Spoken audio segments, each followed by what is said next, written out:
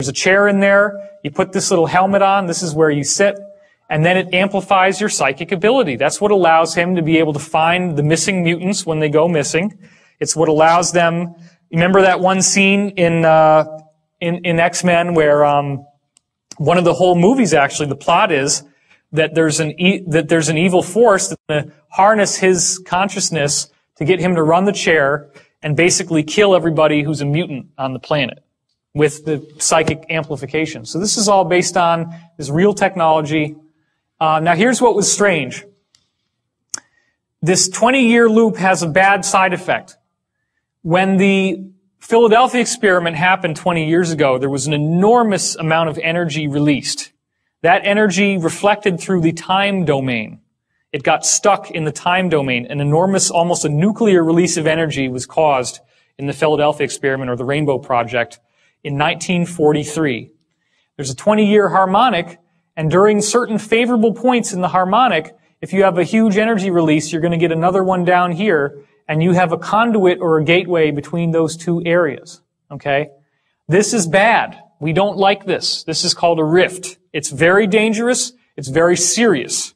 1943 created a rift 40 years later with 1983, I guess somewhere around here. And 1983 was when a creature got through, August 13th, 1983, and trashed the entire base. And destroyed the Montauk base, destroyed the chair. It just so happens that Daniel called in sick and wasn't at work that day. So he didn't get mind wiped, so they didn't erase the memories out of his mind. So he remembers everything that he learned and everything that happened when he was working on this base. Somebody has a question. I just heard it in my head. What kind of creature? The creature was based on the movie Forbidden Planet, which was the monster from the id. The secret that Daniel knows, because he was in contact with the guy running the chair, Duncan Cameron, is that they were very pissed off at these Nazis. They did not like the Nazis. They didn't like what they were doing. They thought they had too much power. They thought the potential to misuse this technology was much too vast. And they said, we need to figure out how to stop this thing from going on. They created the monster with their own thought. The official view is that it's a rift and that some interdimensional monster came through. The reality is they took advantage of the 20-year harmonic, which they knew would have that energy, and they used it to create that monster to kill the program, and it worked. So that's the truth. What's that? They would be the, what you would call in the Stargate SG-1, the Tok'ra, the inside people who are not going along with their bosses, but they're rebelling, the white hats, so to speak. So, hold on real quick, I'm losing track of everyone. So Daniel is the burly guy you met, not Dr. Dan Burrish. Daniel is the burly guy that I met. He named himself after Daniel in the Stargate series, Daniel Jackson. Is he okay? Are you sure he's okay? I'm sure that he's okay now. He's in seclusion. I haven't even seen him in 2 years. He usually lives out in the middle of nowhere. He doesn't like a lot of human contact because he's been psychically trained. He was measured as a P7. He had a special psychic gift called a conduit, which allowed him to feel other people's emotions and thoughts very, very strongly. And as a conduit, he was able to take, like did everybody see the movie Powder? He could do just that. In fact, it's possible, because he was the only person they ever found that could do that, it's possible that the movie Powder was written about him. I don't know that for a fact, but it's possible. He also has some really weird stories. He said that he was accosted by a gray extraterrestrial when he was in his remote location, and he shot it with a shotgun.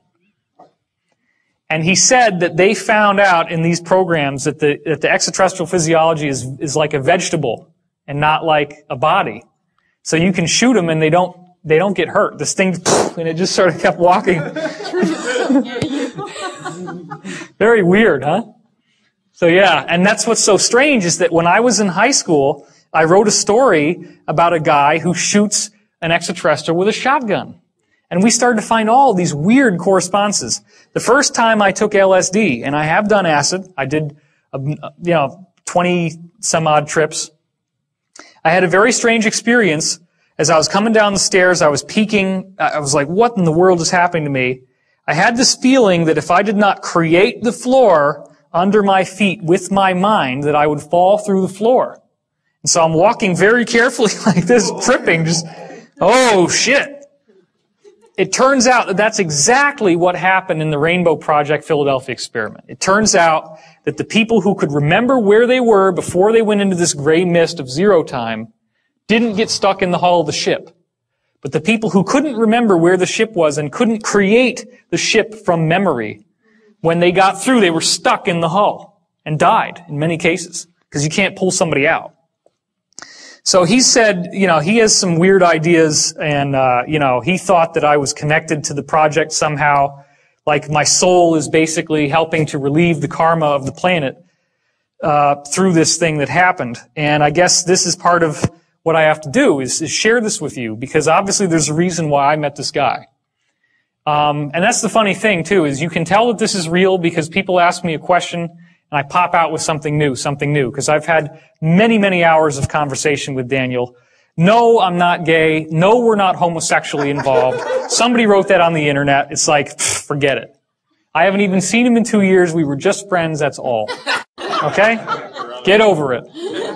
And even if I was gay, which I'm not, what possible difference would that have to my message or to the value of the material that I'm sharing with you? Can I get an amen on that? Come on.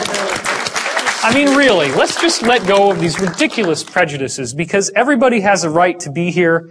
Every soul is precious beyond measure.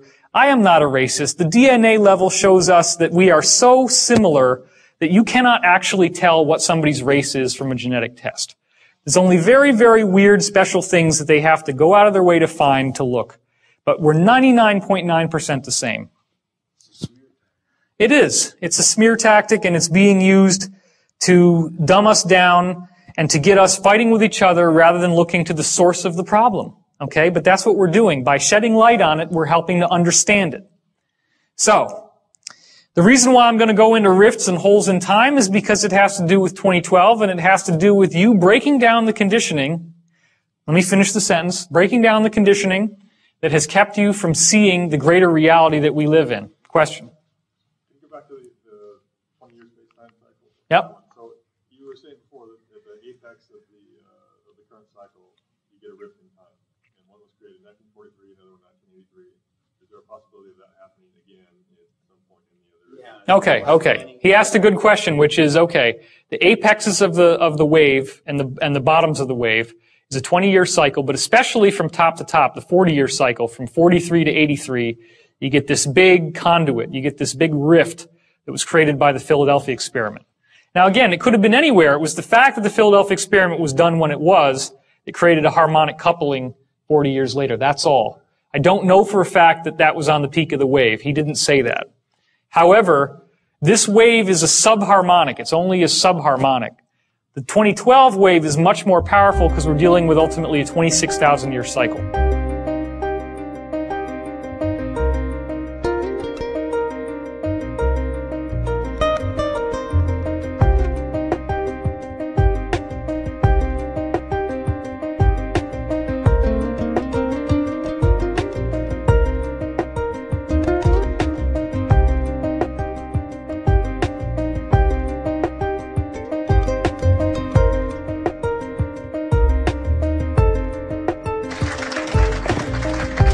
Just don't say anything, man. I don't even want to hear it, all right?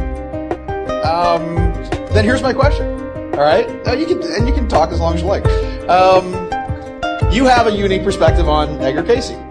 Edgar Cayce I knew this was going to happen. Correct. No. It's the psychic premonition, right? Dude, I ain't backing on you, man. Okay, so now you threw me off here. All right, so what was I talking about? Oh, yes, 2012. The idea here is that it's having a unique perspective on Edgar Cayce. All right, Cayce did, I think, and correct me if I'm wrong on this, he did a grand total of, I think, only 14 readings that actually dealt with the future, right? About 14 readings that did with the future, yes? Yes? And of those 14 readings, a lot of them were interrupted by his clients who were, who said, I don't want to know anything about that. Just tell me if my partner's a crook and things like that, right?